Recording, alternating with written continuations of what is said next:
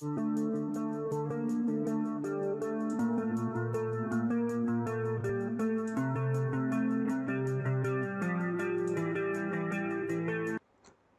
using Stellaris LaunchPad Evaluation Kit on a Windows 10 PC, something happens and the ability to start the debugger stops working.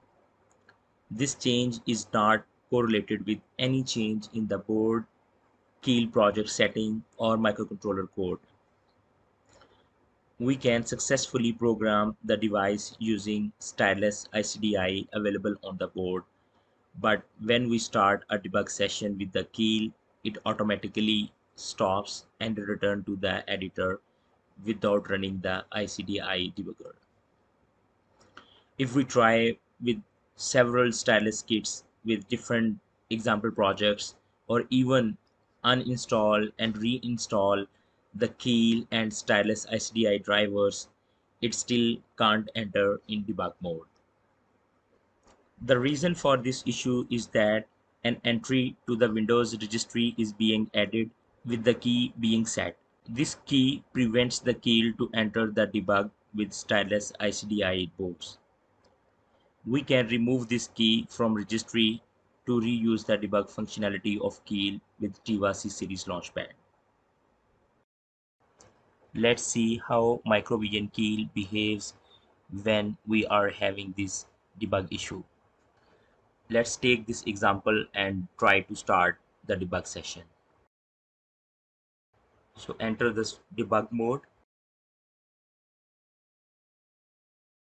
As you can see, it automatically stops and returns to the editor.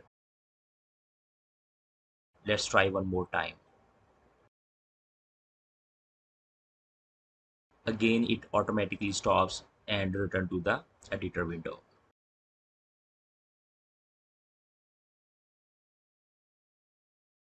So let's go to the Windows Registry editor. Select the current user. In the current user, you can select the software.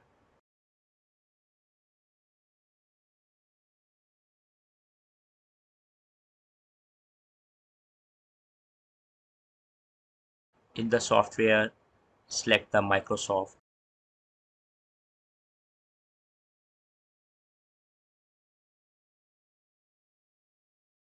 In Microsoft, we can select the Windows NT. Open the current version.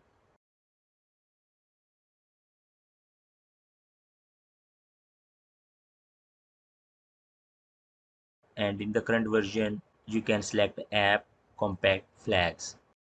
Select the layer. You can see there is an entry named uv4.exe. This entry is causing the debug session to stop. So we need to remove this entry. Right click on it and hit delete.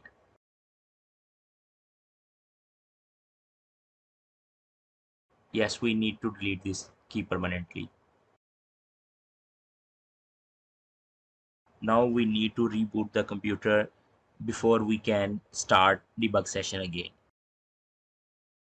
After rebooting the computer, open the Microvision Keil again. Let's start the debug session.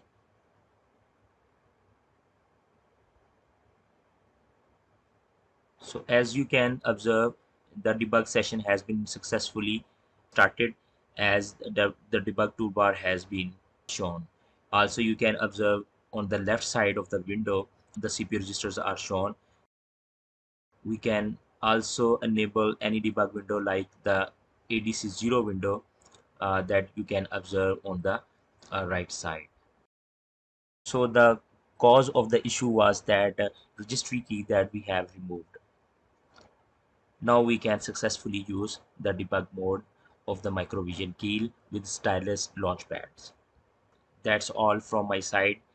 Thank you for your time. See you next time.